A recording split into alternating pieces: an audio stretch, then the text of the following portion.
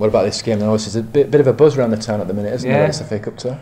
Yeah, which adds a different sort of pressure because, you know, the game against Scunthorpe, which was a big game because it was a local derby, it was Boxing Day. We got quite a large crowd and we didn't play to where we know we can. So I think there's a responsibility for us as a team to get a decent performance. It's going to be a hard game, we know that, against Stoke, Premiership team, but I think it's one all the players are looking forward to. It's a good test for us. I mean, did you go to their cup game in midweek? What did you make of that? I thought Liverpool started well.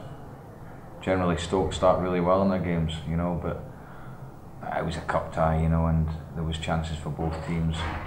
I'm sure Stoke are capable of playing far. I know they are. I've seen the videos. So they're a good team. They've got good fluency in their team. Their front four are a real handful.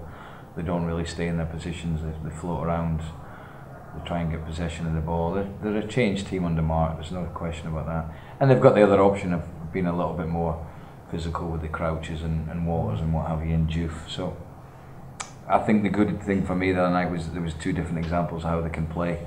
So we've taken a lot out of that game and others, and the lads have seen the video clips today, and we work on different things tomorrow as well.